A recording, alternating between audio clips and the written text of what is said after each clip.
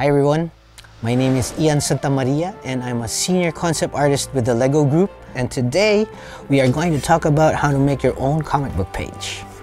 And what we want to do is start with an establishing shot. Zane here jumping into the fray with that classic one-leg superhero jump.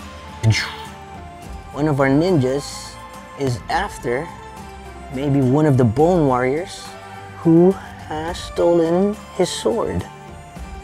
And it's always nice to have your references right in front of you. So we read the images from left to right. We start in a very dynamic fashion. It's right into the action. Always helps if you add sound effects while you draw. And you might notice that I am adding some block shading in some parts that actually helps with the separation of one subject from the other. That adds a visual sound effect. Doo, doo, doo. Stuff like that. Boom. Explode from outside the panel. Adds a lot more dynamism to it. So we've finished our first panel. This is our establishing action shot. For the next panel, this is what we call a reaction shot. I'm going to leave this area open a bit, and later on I'll show you why. And sometimes lines like these, they just signify visual exclamation points, like ah! So what's gonna happen now in the third one is sort of like a reveal panel. We're gonna share a panel. I'm imagining this now as one panoramic shot that's split in the middle. Always helps to have a ruler. Lightly draw that perspective in. You're noticing that I'm drawing on this panel, but I'm going to overlap it here on the other side. And this is our bone warrior on the bike. This same bike is the same thing that I'm drawing on this page, even though proportions aren't the same. And that's always okay. Little bits and pieces of debris falling out from the back. You know, when you see comic books with these motion lines, it usually just means the subject you're drawing has some sort of motion. So we're moving to the fourth panel. This is, well, for me at the very least, is the exciting part, because we're gonna get to draw this guy.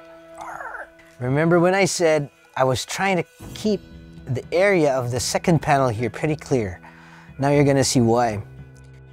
It's a great big reveal shot. Each comic book page, I think, should have that visual exclamation point. And we go to our corrective pen, and we're gonna erase those panel lines. You can have that really cool effect of this dragon's head popping out of the panel. And let's have our dragon showing off his teeth. Roar. Thick lines will always help separate the images from one another. So even though I'm not drawing the dragon exactly how it should be, it is very much influenced by the dragon that we have here on our table.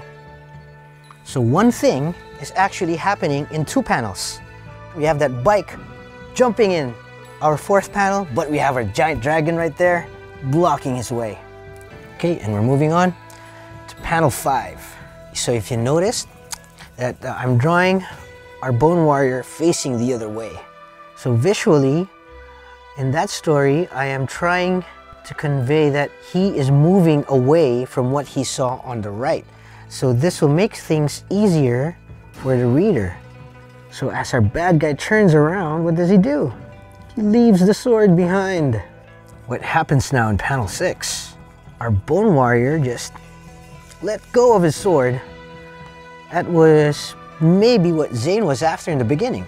Speed lines always help with that punctuation.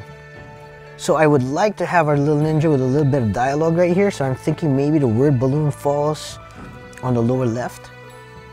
A little bit of detailing, a little bit of shading for some contrast.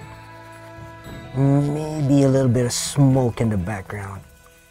And then he says, yeah, you better run. There you have it. Your simple story in a single comic book page. Thank you for joining us today. We had so much fun sharing what we know with you. And remember, it's never too late to learn something new. Be ninja.